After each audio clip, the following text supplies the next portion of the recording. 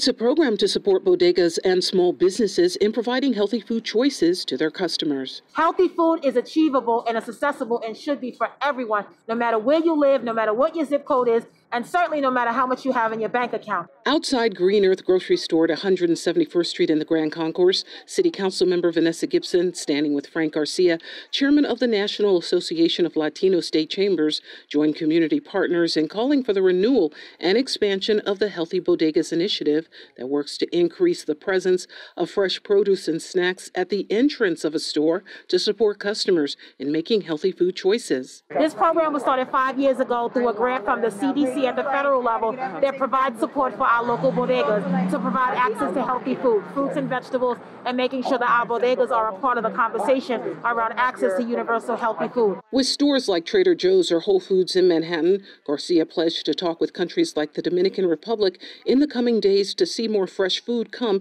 directly to the Bronx. Already a supporter, store owner, and president of the Bodegas and Small Business Association of New York, Francisco Marte, shared the impact of COVID-19 demonstrates the need to see healthy bodegas grow. We can turn our bodegas into a healthy outlet. Also joining him is food vendor and healthy food advocate Shen'Neque Butler here with his product called Healthy, being served up at several area bodegas. Bodegas are the staples of communities where our community goes to do our purchases on the day-to-day.